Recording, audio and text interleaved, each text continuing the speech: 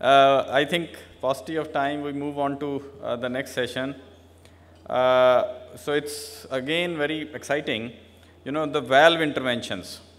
Thank you very much, Dr. Kapoor, for inviting me for this talk.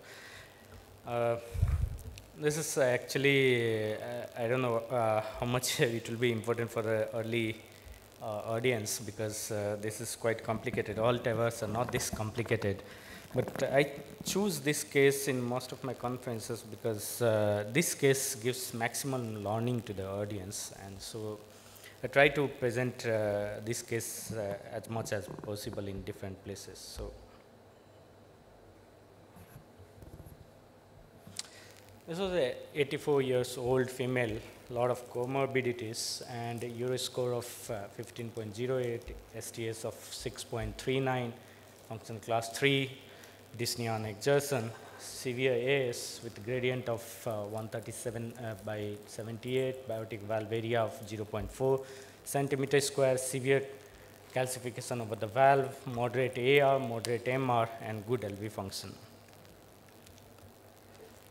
Angiography, normal coronaries. Again, on aortography, there was mild to moderate aortic regurgitation, and aortic annulus was suitable for TAVI. Peripheral angiography, both the femorals were good in size. I always like to take the aortography and the peripherals at the setting of my angiography. This will give me an idea whether the valve is appropriate for the TAVI or not. And then after that, we do the echocardiography and MSCT planning. On MSCT planning, you can see that the perimeter was 72.4 and the annulus diameter was 22.8, and sinus of Veselva was appropriate for doing a TAVR. There was heavy calcification over the valve, and the implanter angle was LAO 17, cranial caudal 7. The problem was this tortuosity and this turn over the aorta. Also, you can see if you want to do a TAVR, you should be very clear where you want to take your puncture. If you take a puncture over here for your proglide is not going to stay because there is a heavy calcification at that point. So we chose the left side for this one. We required a long sheath to take over to deal with the severe tortuosity present, and initial aortography was done. You can see there is at least mild to moderate aortic regurgitation, AL1 catheter and a straight wire. We crossed the aortic valve and then did the initial assessment. You can see the patient has a severe aortic regurgitation. At the same time, you can also make out that there is hardly any difference between the two diastolic pressure. So in a way, if you see the regurgitant index is not so high at the beginning itself. So straight amplas super stiff wire was put in the ventricle, and the initial pre-dilatation was done with the 18 millimeter nucleus balloon. Good dilatation was obtained, but however, when I tried to take the valve up, I saw my valve was getting stuck in the ascending aorta, right at the point where there was severe calcification and turning. Over here, if I'm going to push the valve, then I'm going to produce a severe aortic dissection or probably aortic rupture. So the trick over here is not to push the valve. Anything pushing in intervention is not good at all. So what I did is I just pulled back, removed it, and then we changed to a Lunderquist wire. But despite a Lunderquist wire too, I was not able to push the valve, all because of the calcification and also because of too tortuosity that was present in the aorta. So what we did is, after the Lunderquist wire, somehow what I did is I pulled back the valve and then made the spine in line with the aorta by turning my catheter slightly. Doing that, it made flexible in one side and the valve could go through. But again, when I tried to cross the aortic annulus, I was not able to cross it because of the severe calcification to tortuosity again. So what I did is put in another wire, again, amplas Lunderquist plus amplas super stiff wire, and then tried to crush the valve. Despite that, I was not able to crush the valve after a certain point. So what we did is we went for a larger balloon pre-dilatation with a 20 millimeter nucleus balloon. One point about Lundaquist is you should be very careful not to strike too much on the ventricle, otherwise you will end up with a perforation. So you can see here what I do now is actually I don't push through. I just turn my catheter slightly and you can see it just jumps into. So this is what, this is the beginning of the Evolute R when it came into the market. Like we are just trying to understand how the catheter behaves actually. This was in 2000, somewhere around 2014. So you can see we soon realized that the spine is very important, and that is how we slowly realized all these things. So after that, we removed the Ampla super stiff over the Lundaquist itself, positioned the valve, and soon opened the valve with a good position. Now again, if you see, there are two different tortuosities. So if I'm not going to align this in center, then I will pull the valve. So what I do is, I actually pull the wire, and that will cause the nose cone to come in center, and it just jumps off immediately. So if I don't pull this wire while doing this, you see, I pull the wire slightly, and you can see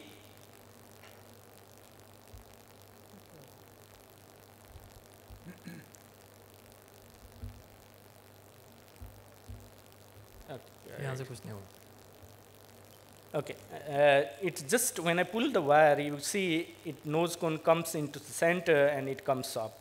So here it's all tips and tricks. It's nothing like pulling or pushing. And finally, I finish off with an angiogram. There is some mild regurgitation over there, but that is fine. You can also see another thing is that the valve is slightly more deeper into the ventricle. Here it should be 4 to 6 millimeter depth, but somewhere around 6 to 8 millimeter. That is fine. And finally, you can see the hemodynamics, very good hemodynamics, no aortic stenosis. Also, the end diastolic pressure is very good. Regurgitant index was low. The valve area immediately increased from 0.18 to 2.63 centimeter square, and this was the thoracic on the other day. You can see a very good result of the valve. Heavy calcification so can pose a lot of problem. You should understand how the valve behaves and what is the physiology of the aorta. I'd like to conclude by there. If any question, I'll definitely take the questions. Thank you very much. So I think the main problem was with the wire. You had a problem, I think one problem possibly didn't occur was the loop of the wire, which was in the LV was looking very, very narrow. And this kind of a loop, when once you're trying to manipulate, has a tendency to get out of the LV and produce LV perforations. Today we have wires to take care of the perforation in the form of Confida and Safari. But these wires don't give you a curve, because most of the wires, as they travel from behind and they come in front, they try to scratch against the anterior part of the annulus, as is happening in this case. If the curve to the wire is more, like in coronaries you have, if the stent is not going, you have wires which can give a wiggle. You have a wiggle wire which was described by Paul Tastin from Scripps. So he's been, in fact, the only user of this wire in the world. So I think we need to have a wire which has some kind of a wiggle at the aortic valve, so that some of the problems in advancing your system, especially once it is striking against the anterior part of the annulus, if you just have a wiggle, you try to pull the wire a little bit, it tries to direct the valve posteriorly and get off from the calcium. I think the companies have to respond to it. Presently, we don't have anything. This is one of the first Evolute R that was the beginning of the Evolute R, and we had not understood that importance of the spine until then. Yeah. The spine, there is a spine on the catheter, and that spine, the catheter is mobile in only one direction. Yeah. It's not mobile in another direction. So slowly only we understood over a period of time. Nowadays, Dr. Chandra would agree, the moment we face this kind of problem, we just pull back, we just turn the catheter and we go forward, and we easily cross through any kind of tortuosity, any kind of calcification. Since this was one of the few beginning cases, it helped us to understand. That is why I keep on presenting this, that the catheter itself is so flexible that you can go through any place. Yeah, I think that is absolutely right. That one of the most important steps is this, because sometimes if you push too much, the wire can get, as you were seeing in between, as he also pointed out that the wire was almost hitting the apex. And especially if the ventricle is small, it becomes a little bit of a problem. So we have to be very careful, and otherwise it can lead to The second thing complications. I didn't tell in this case because of the lack of time. If you see, this ventricle was severely hypertrophied ventricle, and I was having difficulty in even positioning my wire into the proper pigtail shape. So the first ballooning was done without a proper pigtail. You should never try to do that, because while positioning the valve, the proper pigtail is important. And also while pushing the valve, that is important. Somehow we have only understood over a period of time all these things. That's what is more important. It's very well done. Thank you very much. I now invite Dr. Atul Limye from Mumbai. Again, one more complex tower.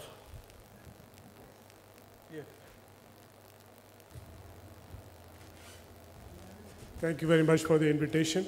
What I wanted to show you is a fairly not as complex tower case as my friend just showed you, so that most of you are not discouraged. Most tower cases are not that complicated. So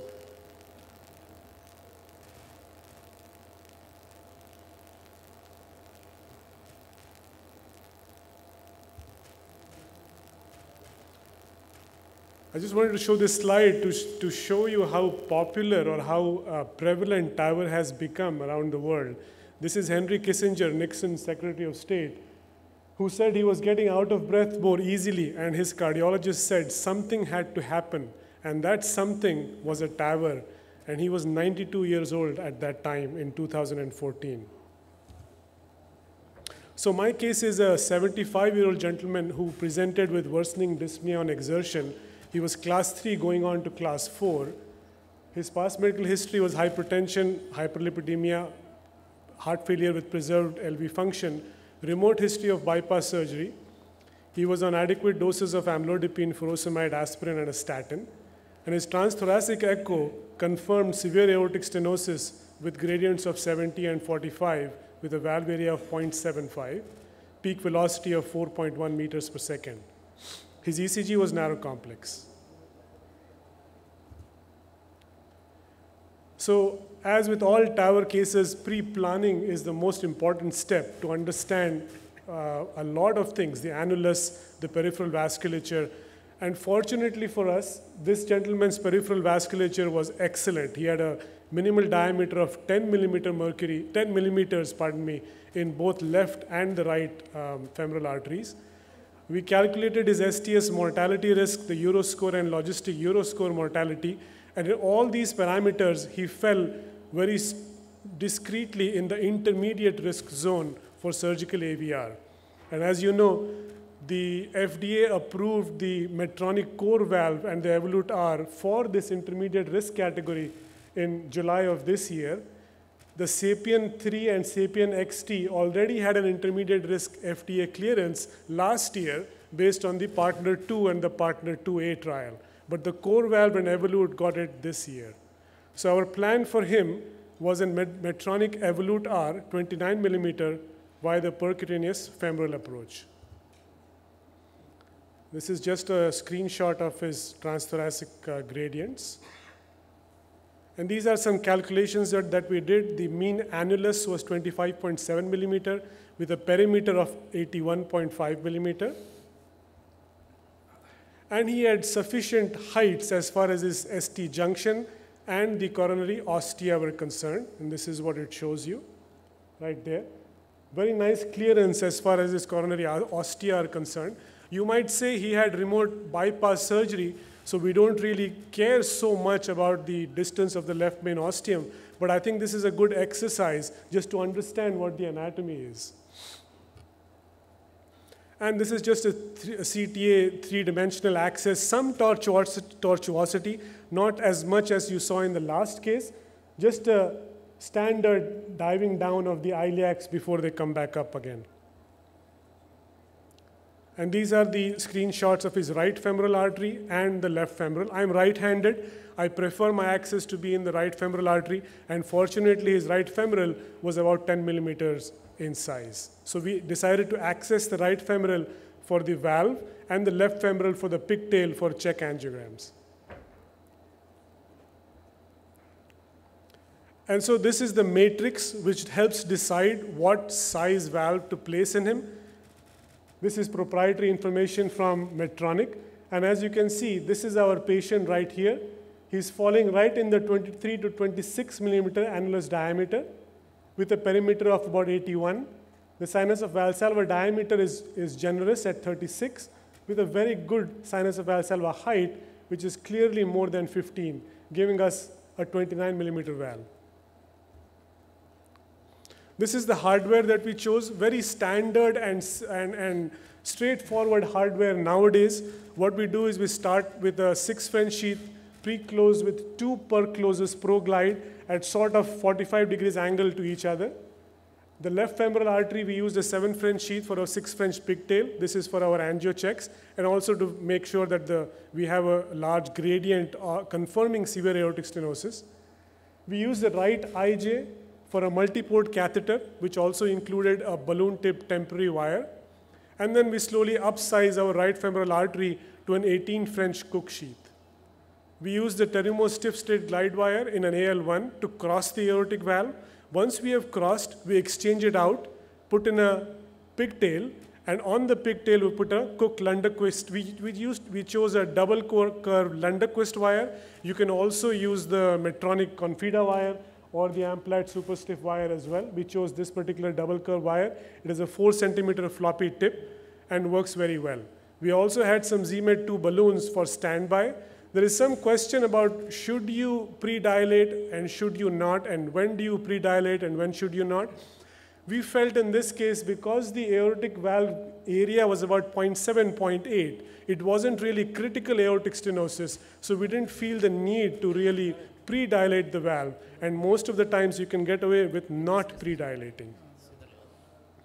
We chose to use general anesthesia for this case primarily because I wanted to use a 3D TE to get good pictures for adequate implantation. Obviously, you don't need a TE to implant the aortic valve, but it is nice if you have it because you can get a nice TE 3D view from the left ventricular outflow tract looking out into the aorta.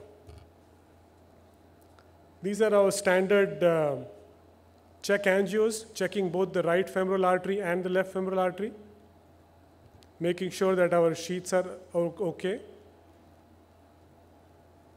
This is just standard implantation. What you're seeing here up top is our TE probe. This is the pigtail which we've put in from the left femoral artery for angio checks. This is the temporary balloon-tipped temp wire coming in from the right IJ. This is my double curved Lunderquist wire, and this is the delivery system with the Evolut R coming down. Fairly straightforward, coming down nicely. And we started off with making sure that the valve is about that 4 to 5 millimeters just below the aortic annulus to start unsheathing this. And we are pacing.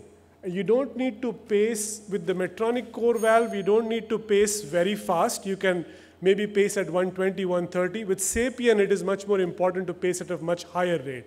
So here we are pacing at about 130. Patient is tolerating it very, very well. And what you saw in the last slide was frequent angio checks through the pigtail catheter.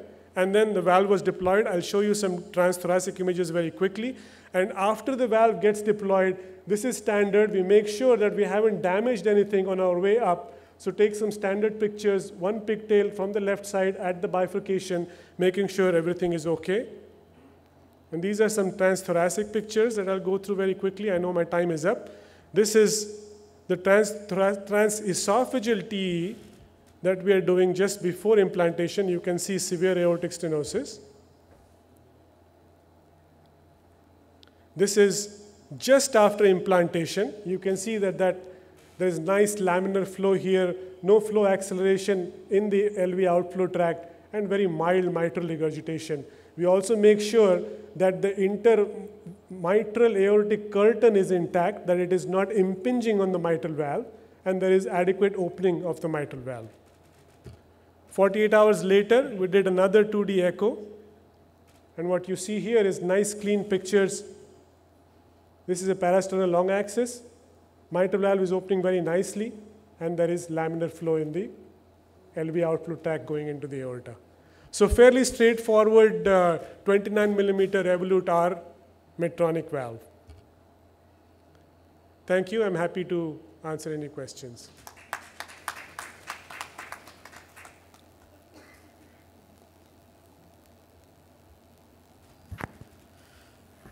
If there are no questions, I don't think the presentation itself was very lucid and relatively simplified. I think.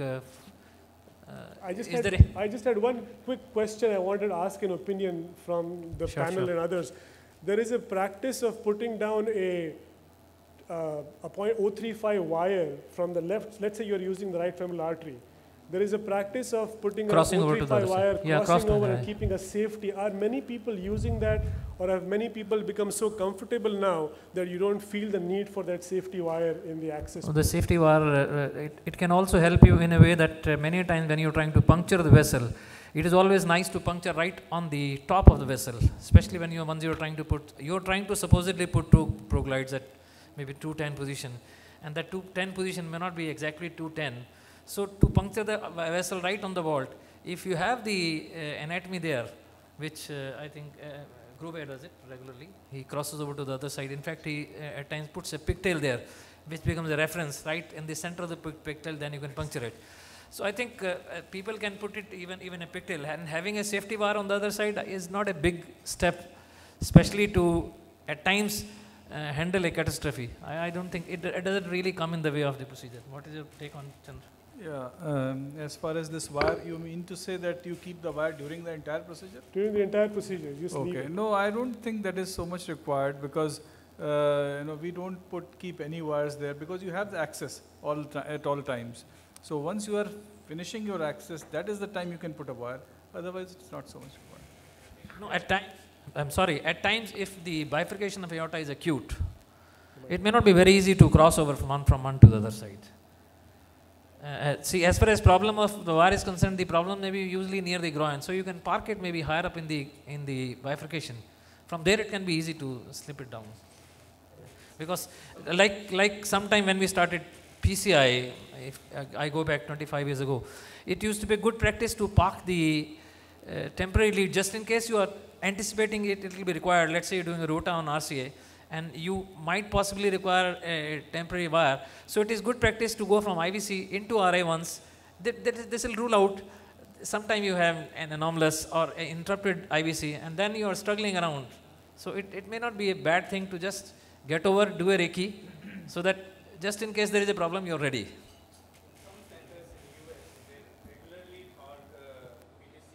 Yeah, you can pass a thinner wire, yes.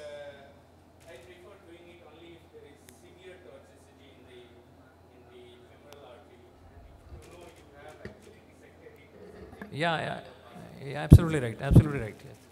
Great. Thank you very much. Yeah, thank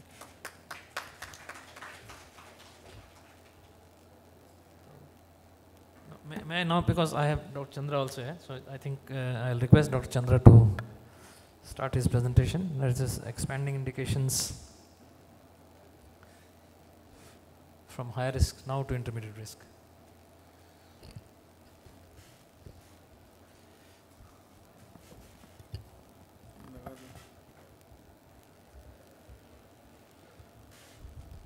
Yeah. I think this is a very exciting topic, because anything which the cardiologist starts has to start in only high risk.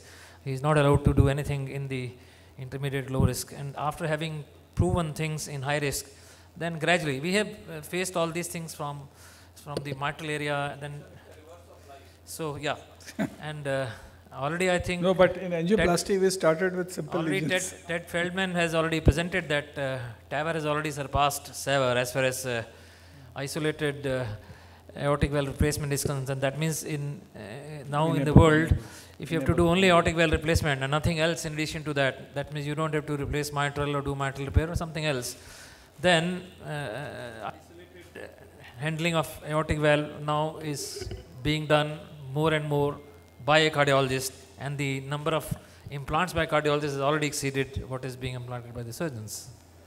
And if it is allowed for maybe intermediate and low risk, God knows. Far more. So, good afternoon, all of you. I am sure we have discussed a couple of cases now. We have some flavor of the TAVI situation in India. So, I will give you a brief overview of what exactly is the status now for TAVI is transcatheter aortic valve implantation for treatment of aortic valve stenosis. And as you know, aortic valve stenosis in elderly more than 65 years of age is something like this, and mainly it is a degenerative disease which we are actually discussing today. We are not actually discussing the treatment of rheumatic heart disease leading to aortic stenosis, because that presents at a younger age and it is associated with other valve disease as well. So the problem, we thought that probably in India we won't have so many cases, but this is a data which was presented by Dr. Manjunath in Indian Heart Journal, and it shows that about 1/3 of the valvular heart disease is aortic stenosis, compared to what we used to think earlier that only mitral valve is the predominant disease, which is so in the young patients, but in advanced stage aortic stenosis becomes a more significant problem. And degenerative disease is the most common cause of aortic stenosis in patients beyond the age of 65-70 years of age. And here you can see that this is the number of patients who are existing in our country who need to be treated. Now, why do we treat these patients? We all know, we have gone through these diagrams so many times, that as soon as the symptoms start, the longevity or the survival rate is very, very low, 50% at 2 years. So we have to treat them somehow or the other. But the problem is, look at this. We think that probably it is not such a serious problem, but if you compare it with the cancers, which are common disease at that particular age, you see that the prognosis with severe inoperable aortic stenosis is worse compared to any kind of cancer at this particular age. So it is a serious problem, it needs to be treated. Now the treatment option for such patients of aortic stenosis who have degenerative severe aortic stenosis at this particular age is valve replacement. Now whether it is a mechanical valve or a tissue valve, the valve has to be treated surgically, but the real situation in life is that about half of these patients are not able to get treated by surgery. So what to do in these kind of situations? The answer is this. As you saw in previous cases, these are the kind of valves which are being used for transcatheter aortic valve implantation. These are balloon expandable valves, the Sapien series of valves, and the above is the self-expanding valves, the core valve and the evolutar. So this is the option. And this option, let me tell you, has been now labeled as one of the most exciting innovation in the last 10 years in the field of medicine, apart from other innovations like Facebook, YouTube, etc., which has impacted our lives so much. So now what is the evidence? Why should we use this and where should we use this? Now this is the summary of what we have in terms of the evidence. So we started with, as Dr. Trehan said, we started with extreme patients, the most sickest of the patients, which is good for us, because in angioplasty we started with the most simple cases. The most simple lesions were treated initially and then we gradually built upon that. But here we treated the most inoperable, serious, sick patients, and there we showed that TAVR is better than medical therapy because they were not getting any treatment. So it showed that yes, TAVR should be done in these patients. Then when we got success in these subgroup of patients, we said, okay, high risk patients can be taken, and then again it was compared with surgical aortic valve replacement, showed that yes, this therapy works in these patients. And with the success of that, it was then taken to intermediate risk patients. In these two trials, the Partner 2 and SIR-TAVI trial, which is the pivotal trial for intermediate risk patient, again showed that it is a good technology, works very well. And then now trials are on for low risk patients, and you will see that this is the trend which has emerged after these trials in various countries where this technology is available for a long time. Now this shows that TAVR has surpassed the number of surgical valve replacements in Germany from 2008 to 2015 data. It shows very clearly, and in US also the same trend is emerging from the TVT registry. which is the best data which is available right now. And here you see that it has surpassed the results of surgery. But interestingly, you will see that surgery has not come down. So who are these patients? These are the patients who were actually left untreated, most of them, and now they are being treated by transcatheter aortic valve implantation. So it has not replaced surgery, it is in addition at this point in time, and being used to those patients where surgery cannot be done or they don't want to get it done. So these are the number of patients who are randomized in the trials, about 6,000 patients, and these are the data which has been published. Based on that, we are using TAVR today in patients who are extreme risk, in patients who are high surgical risk, in these two trials, Partner 1A and US core valve pivotal trial, and then in intermediate risk patients from the CERT-AVI and the Partner 2A data established that yes, this therapy can be used in these three subset of patients. Now, most of these patients are being done through transfemoral route compared to transapical route now, and with transfemoral route, it favors TAVR in this subgroup of patients from the meta-analysis. And this is the intermediate risk group where it again showed that TAVR is favorable to be used through transfemoral access in these patients. But TAVR is not all hunky-dory. There are some problems which were noticed, and so we have to compare these complications also with the complications of surgical valve replacement. Now look at the kidney injury. How much kidney injury happens? Kidney injury happens more with surgical valve replacement. Atrial fibrillation happens more with surgical valve replacement, and major bleeding complication also happens more with surgical valve replacement, but it also happens with TAVI. But it is lesser than the surgical replacement. So it scores over surgery in this subgroup of patients, but where it doesn't score above surgery is this. Paravalvular aortic regurgitation is still noticeable in many patients, and here you see if you compare with surgical valve replacement, TAVI is inferior to surgical valve replacement in this situation, and also permanent pacemaker implantation is more with transcatheter aortic valve implantation compared to surgical aortic valve implantation. However, most of us believe that it is not actually a complication, it is a sequelae of what we do in these patients. Then the question is how long these valves will survive. So these valves have been seen that their hemodynamics is maintained up to 5 years, 3 years in core valve and 5 years in Partner 1A trial, and they remain consistently good compared to surgical valve replacement as you see in these charts.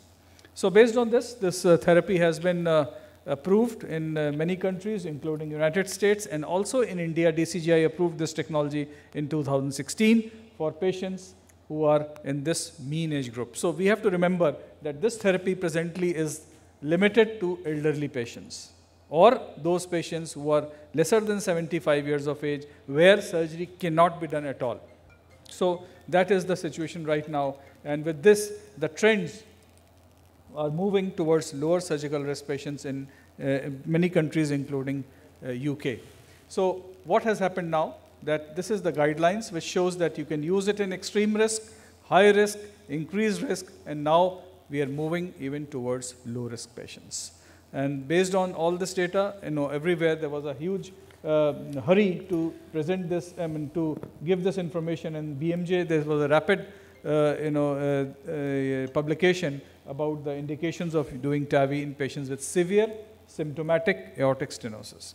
And this is a class 1 indication if a heart valve team or a heart team is available. Both the cardiologist and the cardiac surgeons are on site with a collaboration between the two, which is known as heart team. These heart valve implantations can be done. And the limitations, as I said, apart from pacemakers and paravalvular leaks, stroke is another problem which is still existent, and we are looking at that. Various studies are being done to prevent stroke by using protection devices. Then vascular complications and long-term durability of the valves beyond 5 years is still unknown. So that is something which we'll have to see over years, and then only we'll be able to comment on that. So I think this is the situation. These are some new generation transcatheter valves, and the future of TAVI is this now, that we are moving towards lower risk and younger patients, moderate aortic stenosis with heart failure, and severe asymptomatic aortic stenosis is also being addressed in this trial, which is early TAVR trial, and struck in specific anatomic conditions like a bicuspid aortic valve disease, pure native aortic regurgitation, it is still not recommended, and failed surgical bioprosthesis where it is now being recommended. So this is a work in progress where this valve is being tried. So with this, I think with the initial issues, with initial problems, now after 10 years, TAVR has emerged as a powerful therapy in most patients with aortic stenosis. And with this, we have moved forward. We have done a significant number of cases now in India, but not too many. It is about 250 or 260 cases. So I'll quickly move on to some data which we have. I think it is about 260 cases which we have done, and they are all mostly doing fine. In our series, we have done about 56 patients, and these patients are absolutely okay. After 1 week of discharge, none of the patients has had any morbidity or mortalities, and the echo data in these patients is very, very good. And let me just share with you that the pacemaker implantation rate also has been extremely low in our series of patients. The follow-up maximum is 4 years in our series of patients, and all those patients who were discharged, 2 patients died in the hospital, but all of them who were discharged, they are all doing fine after this valve implantation. And the mean hospital length of stay is about 5 days in our patients, and these are some of the patients who underwent transcatheter aortic valve implantation. This is one of the young patients. He was rejected for surgery in many hospitals. The surgeons actually referred this patient to us, and this is 1 day after valve implantation. He is doing very well, and we called these patients for a follow-up, and you can see that they are quite active, doing very well.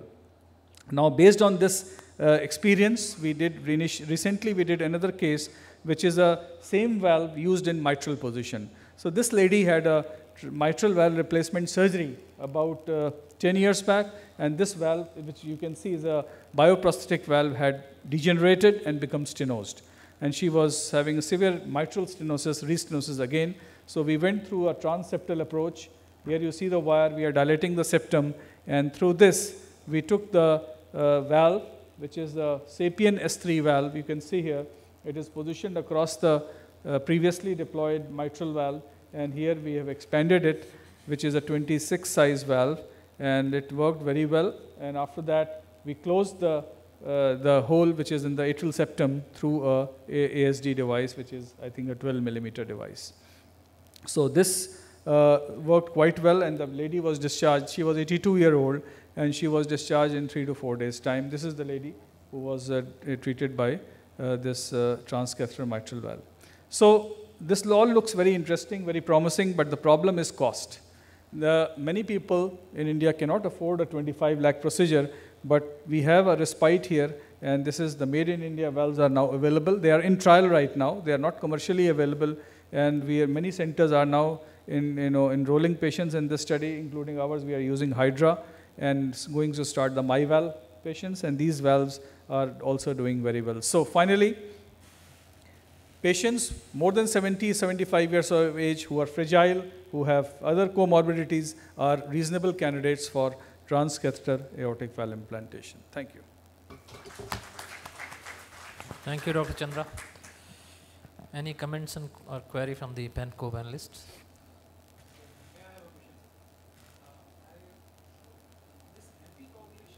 Procedure, that is my question. What happens with the anticoagulation thing?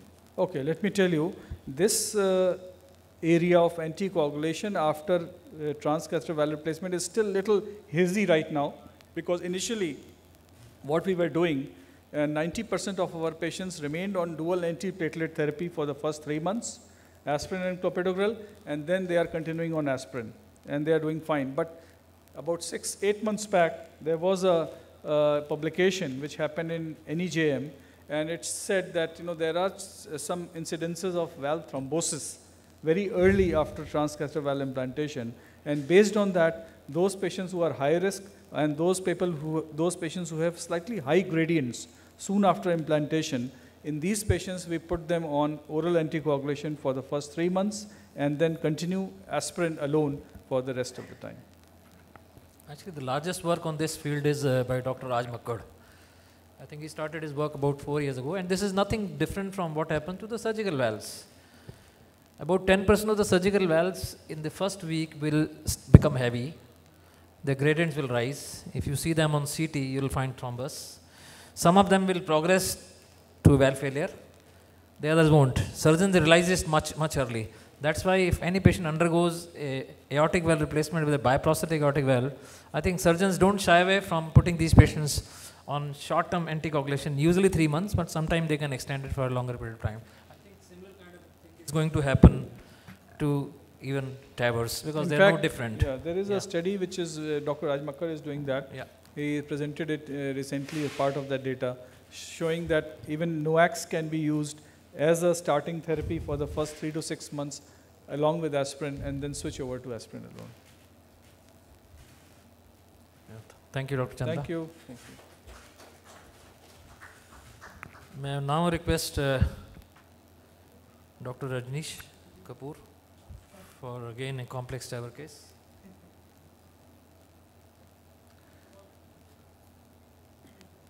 As a comment to the last question of thrombus appearing in TAVR bioprosthetic valve early on.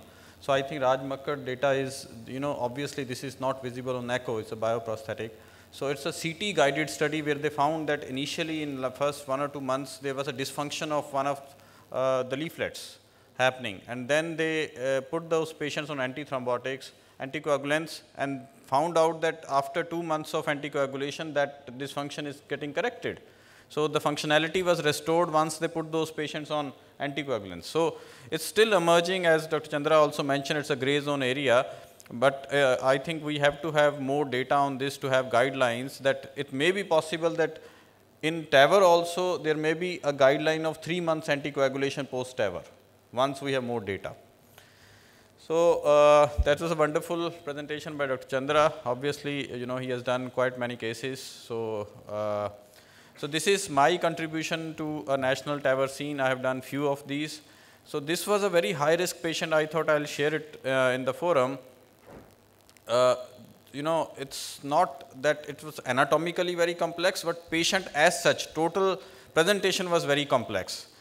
So this was a 69-year-old patient who had a anterior wall MI 7 years back, and at that point of time, patient had undergone PTCA stent to LAD, and his ejection fraction documented in the previous records once after that event or the angioplasty was 30% ejection fraction, and he was having moderate MR. He was relatively doing okay, but for last year or so, his symptoms really increased.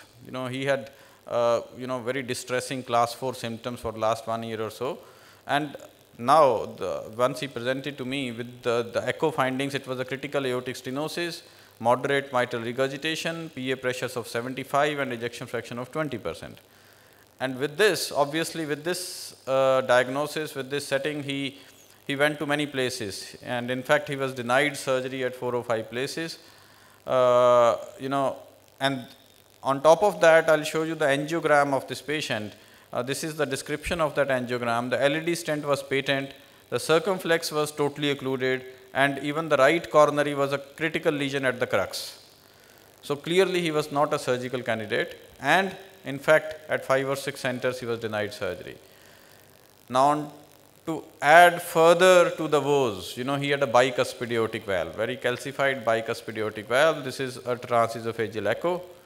So the challenging points which we were encountering in this patient was LV dysfunction, very bad low ejection fraction of 20%, critical aortic stenosis with bicuspid aortic valve, moderate mitral regurgitation and very high PA pressures.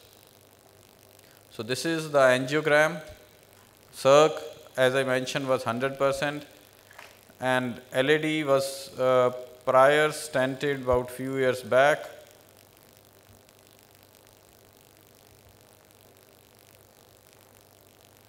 So this is the LAD. There is some 60–70% lesion in the mid territory, and this is the right coronary artery. In fact, once he presented, he was in heart failure, congestive heart failure, bad state. So we took time to decongest the patient initially. Almost a week we decongested this patient. We initially thought that we should fix the RCA first. What happened once he presented with ejection fraction of 20%, we got a PET cardiac scan done. And PET cardiac scan showed 15 to 20% hibernation in the RCA territory, not even the LED territory, which was infarcted some years later. So initially our point of discussion was, should we fix the right coronary artery in different sitting and then take him up for TAVR? But obviously somewhere there was a concern in the mind that once we do the RCA stenting, maybe the patient may get complicated by heart failure again and we lose that opportunity for a TAVR. So at that point we thought, let's plan it in the same sitting.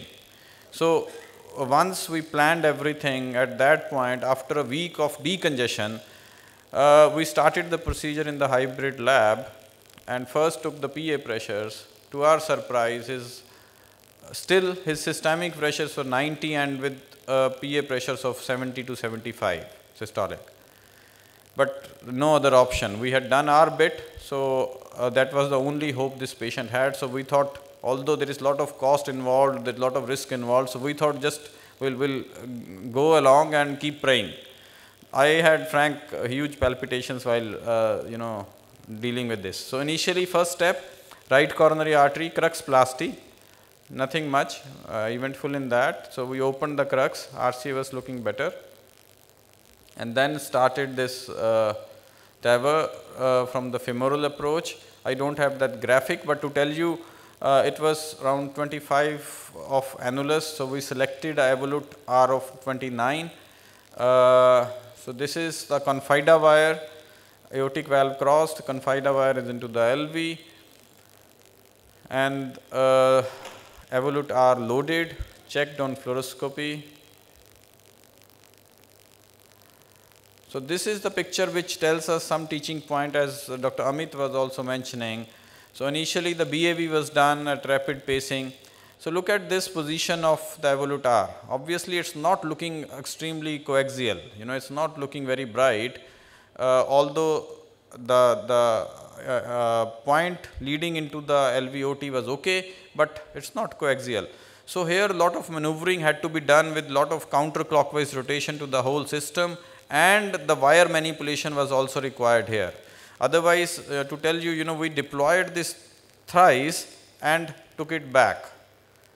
Because now normally it is mentioned that 3 times only it can be done, but we deployed and took it back because it was just going deep inside into the LV.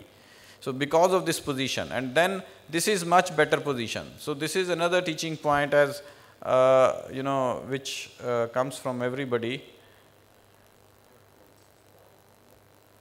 that it should look really good coaxiality and the position should be good. So this was a good position which came after a lot of maneuvering the whole system, and then the deployment was very fair and actually it was quite accurate.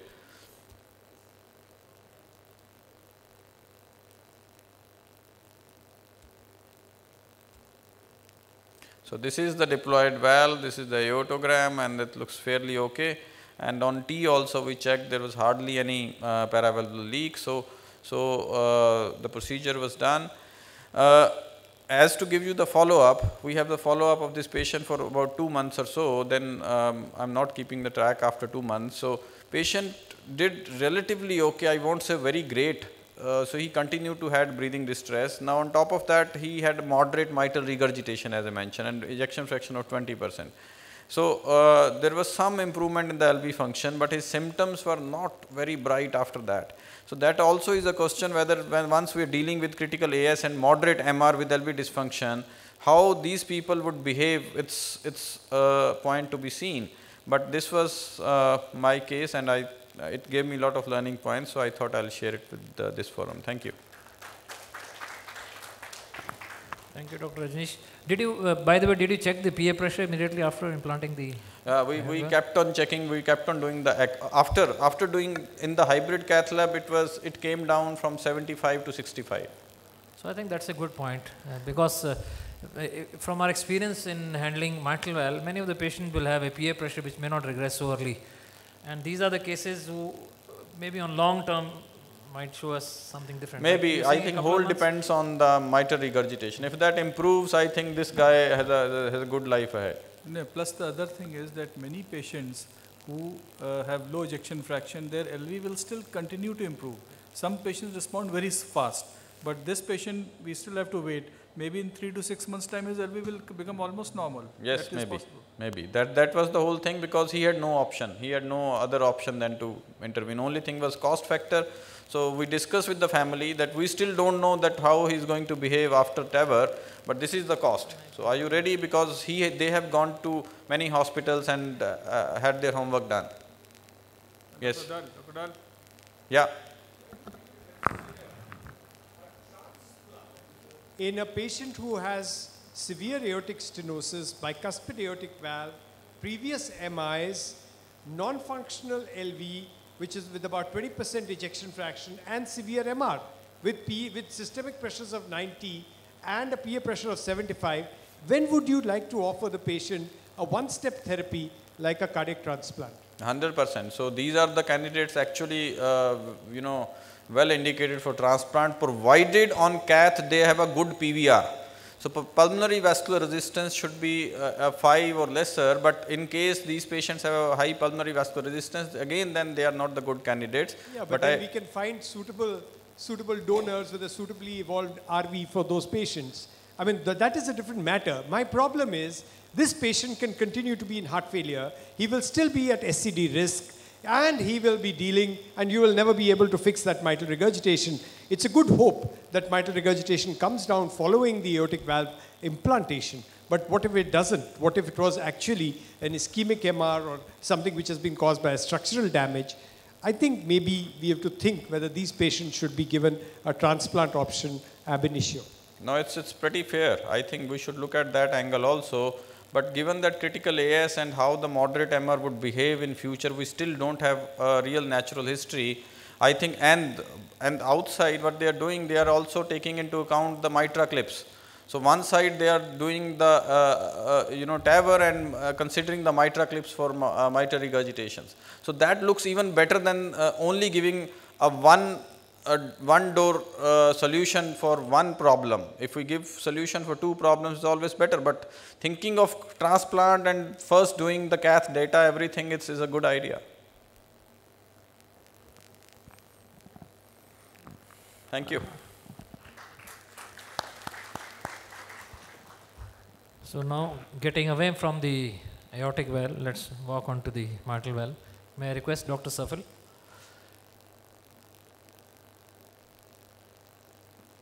Mitral valve, I think, Chandra would like to say anything, a couple of words before the real talk starts? What to say? I think mitral valve is a problem. We face it every day. Severe mitral regurgitation. For native valves, I think mitra clip is a good technique, but we don't have it. But fortunately now, since we have done one case and we are heading towards some more cases in mitral valve and valves, which is a very good treatment with these Sapien S3 valves. Good afternoon, respected chairpersons, members on the panel and audience.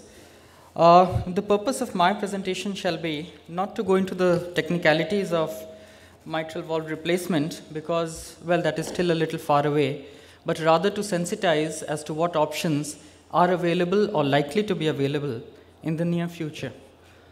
If you see our journey in handling valvular heart disease percutaneously, way back in 2000 with the first in-human implantation of the Melody valve, we conquered the pulmonary. At around the same time, we started working on aortic and mitral valves, and mitral and aortic today is established.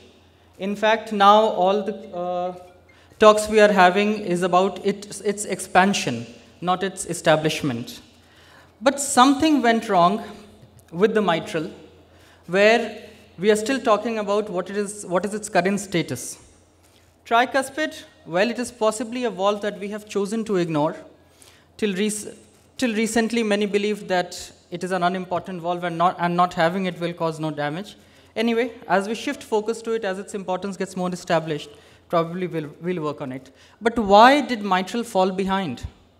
Well, as compared to aortic, the first and very important reasons are many. The valve position. Seated in the left AV position, now a truly percutaneous transfemoral delivery is a challenge. you need a multidimensional, highly curved catheter course, and to begin with, all devices that are available would be, for instance, dedicated mitral devices, even in trial today, are between 26 to 42 French delivery sheets. Taking it across the septum, then you do not just have to deploy the valve, you have to align it, you have to see there's no obstruction. So its approach is difficult. Interestingly, the first inhuman valve, the cardiac, was done through the transfemoral route, through a transseptal puncture. Interestingly, the next two cases that the same operators did were through the transapical approach. So the options we have with regard to the axis are the transapical, which by and large for dedicated mitral valve procedures is the preferred strategy as of date. Transatrial, again requiring your help of a surgeon. The truly transseptal, whose difficulties to an extent I have discussed, reaching the AV valve with such large size sheets, and the retrograde aortic. We have these transapical delivery catheters. What you have here on the screen are for Intrepid, Tiara. I shall be discussing some of these valves in a little detail. The approaches to transseptal delivery we have, the cardiac Q I discussed, the first one that was done transseptally. Not easy. Now, valve position is one of many challenges. The other is the complex mitral valve anatomy. It is asymmetrical, it is a three-dimensional structure, it is a saddle-shaped annulus. It does not give you any structure for anchoring. And this, in fact, is one thing which is partly taken care of in severely calcified valves or valve-in-valve or valve-in-rings, and that is why those are coming up faster than management of native disease. Management of complex disease is coming up faster than that of native disease. And also, the complex subvalvular apparatus, which has to be preserved to avoid any damage to the left ventricle. Also, there are dynamic changes in the mitral annular geometry during each cardiac cycle.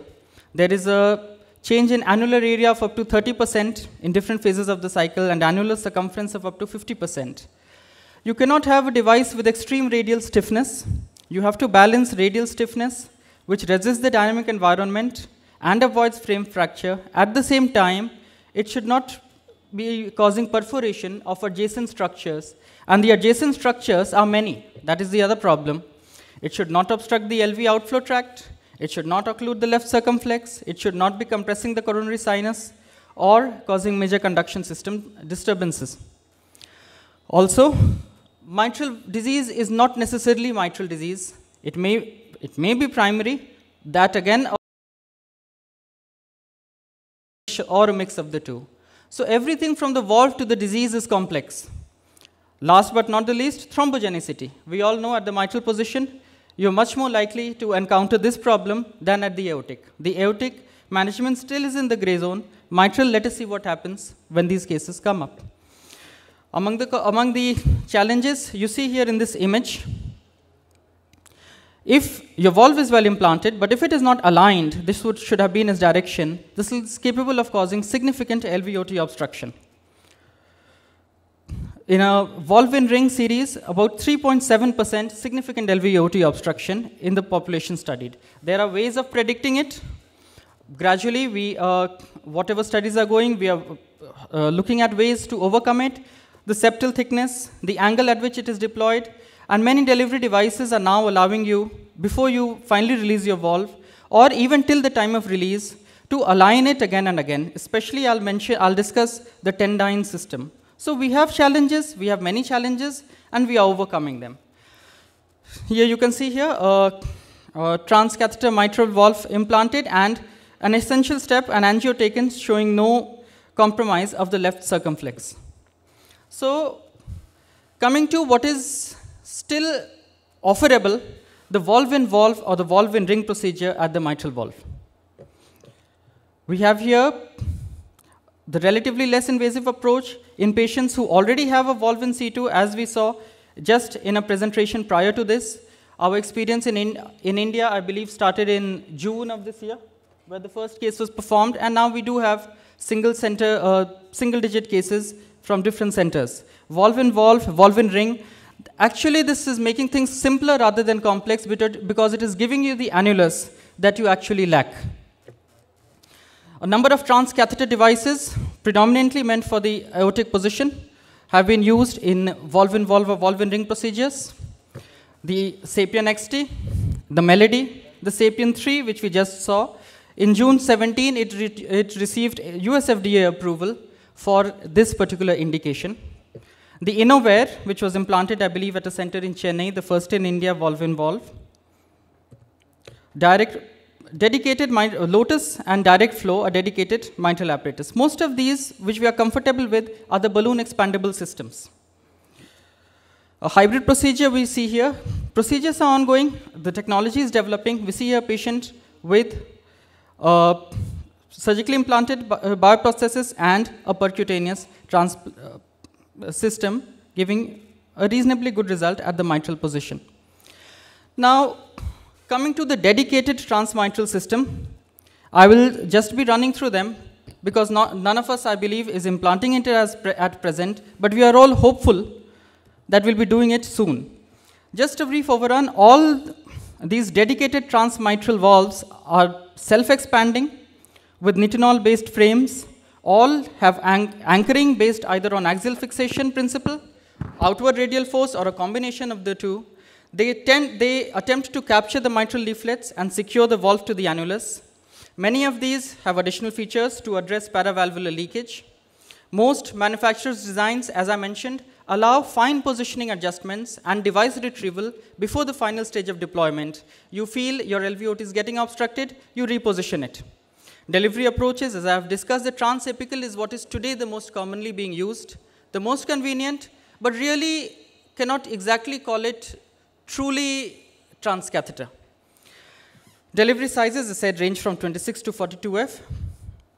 This is the CardiAQ valve, the first generation, which was implanted in 2012, and with some improvements, the second generation. The Tiara valve, we see the structure here, not circular, but D-shaped, trying to mimic the mitral annulus, and a large atrial flange, which would give it some stability. The Tendyne, as said, I discussed in some detail, because of its unique design, it can only be implanted transapically. And what it has here a tether. Can I get my? Yeah. It has here an apical tether, which you can manipulate to see how well you are aligning your valve so that it does not cause LVOT obstruction. We see this tether here before deployment at the, in the echo view. We see this 3D transesophageal view of this apical tether, and we see here a successfully deployed valve. Others include the Medtronic transcatheter mitral system, no inhuman experience. The Voltex cardio valve, which is designed to be implanted using the transfemoral route. Others include the endovalve system. The Gorman device, unique because it is made of a single nitinol wire woven in a 3D frame and takes the mitral shape. We see the angiogram before release of the device, no LVOT obstruction, no significant aortic regurgitation, no compromise of the circumflex. Mitra Assist's valve-in-valve is not truly a valve, it is more of a valve assist device which allows the own valve to function and basically assists it and reinforces it, reducing leakage. Others include the high-life transcatheter mitral valve system. I am aware my time is up, so I shall just move on to the message as to what relevance this presentation has for today. Well, as of today, dedicated transcatheter mitral systems in till May 2017, 181 have been implanted worldwide. That is extremely limited experience. Maximum with Tendyne, followed by Intrepid, Tiara, CardiAQ, High Life, and Kaison. The implications for this presentation today are, well, yes, science is progressing. We should be aware of it. We should be sensitized to it. Mitra clip is not the only thing that is available for mitral surgery. But most importantly, even for an average physician, not somebody who is doing a valve-in-valve procedure, when you discuss surgical versus, when you discuss a patient going for surgical valve replacement, when you discuss with him metallic versus bioprosthetic valve, your biggest fear is that that bioprosthetic is going to degenerate sometime down the line. When multiple factors you take into account while taking a joint decision with that patient, have this at the back of your mind, that when that bioprosthetic does degenerate, probably, even in the mitral position, we will be in a position to handle it minimally invisively. Thank you. Let me just try to reiterate the last message we tried to give was that today if you have a patient who is going for a mitral valve replacement, he has two options, to go for a mechanical valve or to go for a bioprosthetic valve. And often the surgeon will say the bioprosthetic valve will wear off fast, so go for a mechanical valve. But usually even the old time valves used to last about 8 to 10 years, and today's bioprosthetic valve, they are at least said to be lasting up to 20-25 years. So I think there is a very strong reason that somebody is going for a mitral valve replacement, and unless there is some other factor, if he goes for a bioprosthetic valve, 10 years down the line, valve in valve will be a very, very simple job. And even today, if you look at, he presented the largest number of cases is just 180 for the dedicated mitral valves. But Vinny Bapat has presented that almost 400 cases have undergone valve in valve. Almost 400 cases. And I think even US FDA has approved this Edwards Sapien valve, I think a couple of months ago, for its use in valve in valve. So I think at least one message can be given that all those people who are going for a mitral valve replacement, there is one more point for going for a bioprosthetic valve, and that point is when it fails, he can be handled percutaneously. It was I think surgeons are very helpful to us. Most of them are now implanting tissue valves. So we are hopeful that in the next 10 years, we'll have a lot of work to be done for these valves. Because valve and valve therapy, for valve and valve, as you said, that doing a transcatheter for even mitral or aortic for both positions, it is an extremely good methodology to treat through transcatheter. Yeah. If you look at the mitral annulus, it is 3D structures. It is one D shape, second it is a 3D hammock-like. And today's mitral valve, if you have to implant, you have to handle a 3D structure and put a 2D annulus on that. On the contrary, once the surgeon has done the job, then this 3D is converted to a 2D, and you have a reference. And you can hit that reference fluoroscopically very easily. And often it is felt that the rings are as good as well. I'm sorry, rings, you have as many surgeons and as many rings. Thousands of rings are there. They are of different types. I think if one has to start, it is much better to start with a valve in valve rather than valve in ring. And if at all you have to go for a ring, choose a ring which is complete and which is rigid, which can give you support for a implantation. It was a very nice presentation. Let me just add.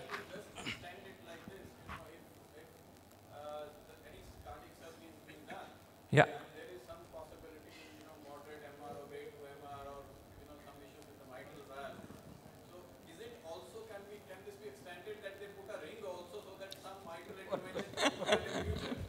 But let me tell you, from our experience with CABG, often the clips will be placed at places. so it will be, the cardiologist is always kept guessing. So, not so much with the mitral valve, but with the tricuspid valve. Yeah. Especially patients, if you have a tricuspid valve ring, it can be a very suitable target for a valve in ring for severe TR, which many of our patients really suffer a lifetime of misery. And actually, those are patients, if the ring has been placed, see, mitral valve will never have a perfect interventional solution. But the tricuspid, if there is an adequate ring, will have a reasonable interventional solution. I think it was a very nice presentation, but let me just add about tendon. The problem with the tendon valve is that you have a button-like structure which is still anchored to the valve. That's and right. When the LV starts remodeling, what are you supposed to do with the two hanging structure over there? That will be a source of, a kind of embolic source. The second thing is now there is a very good option of Intrapid. Intrapid, you saw it is 44, but now I think they have gone up to 66 or 68 case. And that holds a good promise because it's double stent structure. The mitral valve actually, when the LV contracts, it's a churning movement, just like towel when we squeeze it. So the outer structure actually holds, whereas the inner structure, which has the real valve, sits in place, and that allows actually a good position of the valve. The only problem is you are doing it transapical and you have a good position, you can retrieve it anytime and reposition it. But when you go through the transeptal, that may not be the case because you are first deploying the LV thing. Yeah, I'm sure Medtronic people are coming up even with the transeptal variety of the Intrepid valve. The other advantage of Intrepid is that it catches the leaflets, so paraprosthetic leaks are off. That is what? Double stent. I think, thank you, Dr. Safal.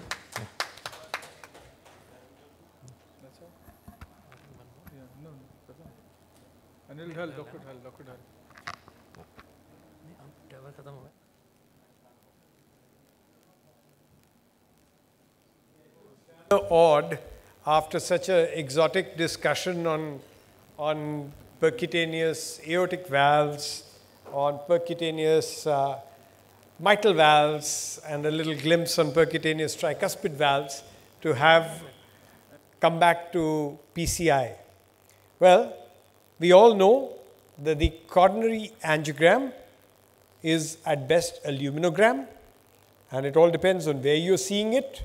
And when you see it, you have issues about seeing, as Vijay said, a three-dimensional structure in 2 dimensions, and you may actually have concealment of severe disease by diffuse involvement. So it's a luminogram, it's foreshortened, it's a shadow graph, the planar projections of contrast-filled lumen, and does not image the vessel itself.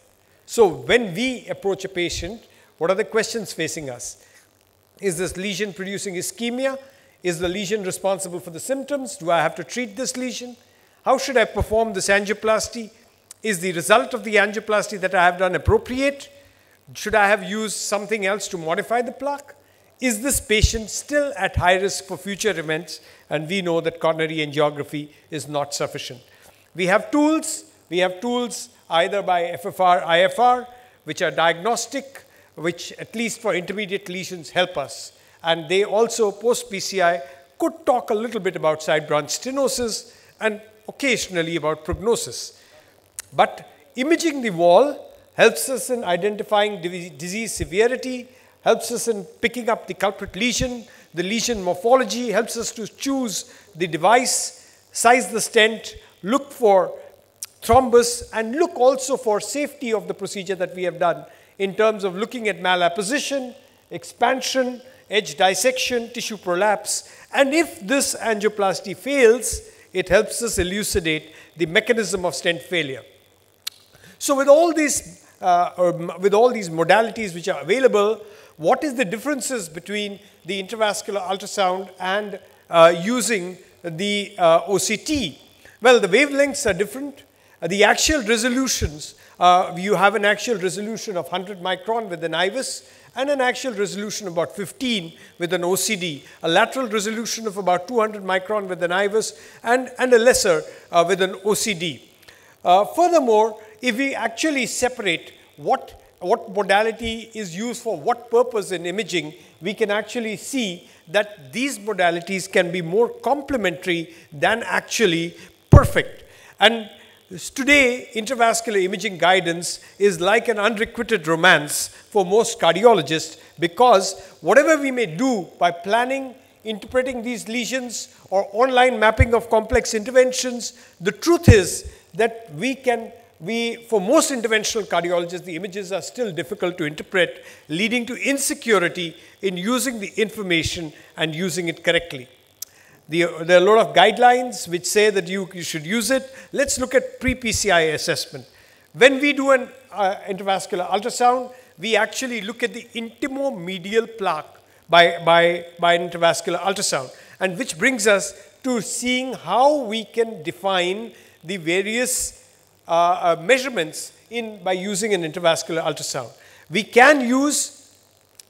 can clearly define what is the external elastic lamina, and we look at how much of intimomedial plaque is based there. We can also characterize the plaque, which was used a lot about 10 years, 15 years ago by virtual histology was created, but we know the differences between a fibrofatty, a fibrous, or a calcific plaque, or a plaque with signal attenuation, or a plaque with a low echoic zone. And if you look at OCT, again the same thing, we can put it to optimal sizing. We can select treatment, look for calcium identification, look for lipid-rich cores, look for angiographic ambiguity. And then to improve patient outcomes, we also see what all we need to know. A calcification very clearly is defined a lot by intravascular ultrasound, but the depth of the calcium can never be completely defined by intravascular ultrasound, and an OCT may be better because it allows us to prepare the lesion better. Sometimes in an ACS situation, we may see something like this, which is actually a plaque rupture, which can be confirmed better on an OCT, or a calcified nodule, which again is about 5% of ACS are going to be caused because of a calcific nodule, but again, this can be seen better by an OCT. Using just a haziness in the mid-LED can be identified as a muscle bridge by very experienced operators, but to really define it, we find that inside the muscle bridge, there may be no plaque at all, and this is something we need to do. Even in vasospasm, it is now known that even in vasospasm, there would be some problems in the vessel wall, but we need to be able to define that carefully. We also look for things like spontaneous dissection. So we identify simple rules of angioplasty, deploy a stent from 50% plaque, less than 50% plaque burden to less than 50% plaque burden. We choose an optimal length, stent length and diameter, and we can guide it by either of the imaging modalities, especially in long diffuse disease. In long diffuse disease, we again need to be careful as to how long do you want to deploy stents. Do you want to come right till the end of the vessel? And imaging really does not work by intention to treat. Sometimes you have to learn as you go on, because as you create problems, you understand where you have created a dissection. If you have instant restenosis, looking at the pattern of restenosis, whether it is an intimal proliferation, whether it is a homogeneous or a heterogeneous pattern, or a new atherosclerosis, you may have a different attempt at treating the patient differently. So there is a problem about a glossary of terms, and really, if you look at it, there is a multi-laboratory inter-institute reproducibility of OCT and IVUS, which is causing a lot of problems, and this has led to a lot of different measurements being taken. So like I said, the plaque is intimomedial. We need to identify the external elastic membrane, and we need to identify the lumen. And thereafter, we need to make some diameters. And how do we approach it? We can get increasingly aggressive. For example, we can use the largest reference lumen, whether proximal or distal, to be the size of the vessel. But as we get more, we can come to mid-wall, or we can come media to media. But when we come media to media, we should typically discount it by about 0.5 millimeter in choosing a size. The impact for this is greater in smaller vessels. And this IVUS utilization can predict early DES thrombosis and restenosis. We should also look after a deployment of a stent for malapposition, for expansion, and especially for edge dissections. This slide is very important for those who regularly perform intravascular ultrasound, because it tells you that when you are using a 2.5 millimeter stent, you should target achieving a 4.9 millimeter square surface area. If you're using a 3 millimeter stent, you should target using a 7.1 millimeter square surface area. And if you're using a 3.5, it becomes almost 10. And if you're using a 4.0, it becomes almost 13. So this is to be kept in everybody's mind. There can be some residual issues following a stent, and we can just rush through. It can be edge dissection, residual plaque burden, calcific plaque, incomplete expansion, incomplete apposition, thrombus, plaque protrusion, and a problem which came much with about half a generation ago with some of these stents which had failed connectors by causing a lot of stent deformation. We must realize that the stents have gone from 150 microns to now sub 70 micron strut thickness. So in the geometry and the architecture of the stents, they need to be strong enough to be able to resist stent deformation, and this has become an issue. Again, how much of malapposition is to be rectified and how much can be actually linked to MACE is something that we need to understand better. It is very clear that IVUS guided PCR is superior to angiographic guided PCR regarding MACE, and even in complex lesions, especially with new generation, and there is a lot of reasons for using IVUS, because we can have resorted to using a larger size of stent balloon, higher pressure, longer stents, and more post dilatation. So what about OCT? Well, Personally, we have not done too much of OCT, but in the diagnostic phase, it can be used for coronary atherosclerosis severity assessment, atherosclerotic plaque characterization, plaque interpretation, and again, the treatment strategy optimization, the procedural result confirmation or optimization. And there are various trials which have been held, the Cleopi registry, the Illumin 1, the doctors, OPTAX, and now the Illumin 3.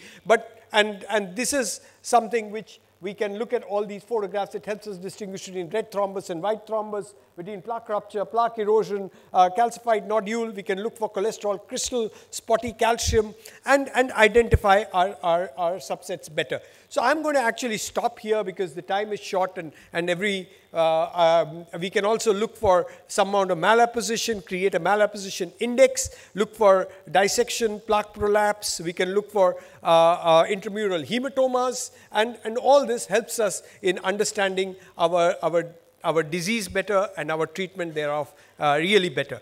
So if Rajneesh said I could show one case, so if I get away from here, I'll actually show a case which is not truly, okay. This is actually a case where we use the same technology but in a different manner. And this is a patient who had a type B aortic dissection. This is not a coronary case. So here we had a bit of a challenge. It was almost a pan-aortic dissection starting from the left subclavian, but if you can see the gap between the left subclavian, the left carotid and the innominate was rather limited. And if you would like to just scan through this CT, you'll find that the gaps from the dissection were limited, and the dissection is almost pan-aortic, and it's almost like the dissection lumen is suspended in the middle of the aorta. Can you see that? So it's a dissection lumen is suspended in the middle of the aorta. We identified what all was coming from the true and what all was coming from the false lumen, and decided that since we did not want to jeopardize by doing just a plain stent graft, we do a hybrid procedure. So we did an aortocoronary bicarotid graft by the surgeons, and a carotid subclavian graft as well. The funny part is that when this left subclavian graft was being deployed, I got a call that the patient is repeatedly having ventricular fibrillation. Actually, what I realized was that they were doing cautery near the stellate ganglion, and that is why this happened. Anyway, then we had to take this patient who had a dissection coming almost into the femoral artery. And you can see that this is a Doppler-guided puncture so that we enter the true lumen. Once we entered the true lumen, we had a big problem because the patient, we kept going into the false lumen inside the aorta. So after some manipulation, we entered the true lumen, and this is how we identified the true lumen, by actually taking pictures that we are actually coming all the way down, and this is the left subclavian, and then we actually checked that even the, you can see here, the various branches as had been defined on CT, which were true and false, were identified. But there was still a little doubt.